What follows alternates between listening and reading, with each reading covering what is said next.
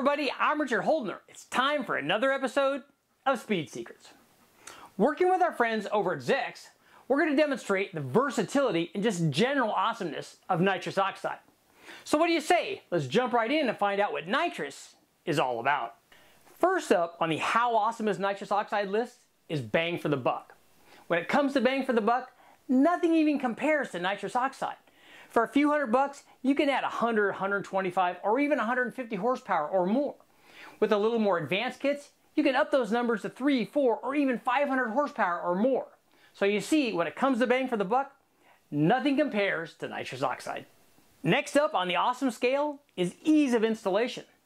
It doesn't matter whether you have a carbureted or EFI motor, Zex has you covered. On a carbureted motor, simply sandwich the nitrous plate between the carburetor and intake manifold. On an EFI application, drill and tap one hole for the fogger nozzle. If you can install a few lines and a few wires with nitrous, that's all it takes. Rounding out our list of awesomeness is versatility.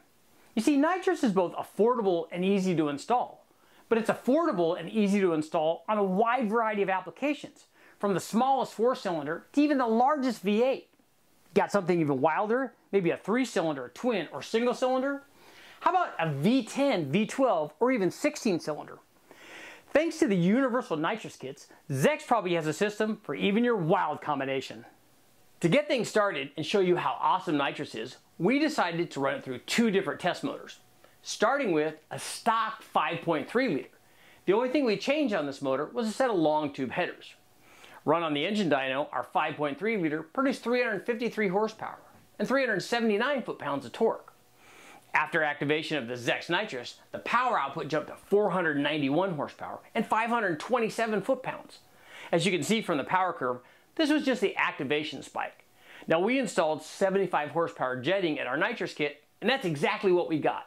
A nice 75 horsepower gain through the entire curve. To prove that nitrous isn't just awesome on EFI motors, we also applied it to a carbureted combination. In fact, our 427 LSX didn't just have one carburetor, but two on a tunnel ram. Run before the nitrous, our 427 produced 649 horsepower and 589 foot-pounds of torque.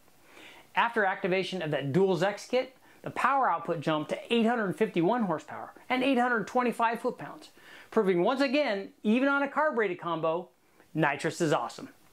I'm Richard Holdener. That's all the time I have. I want to thank the guys at Zex. Join me next time on Speed Secrets.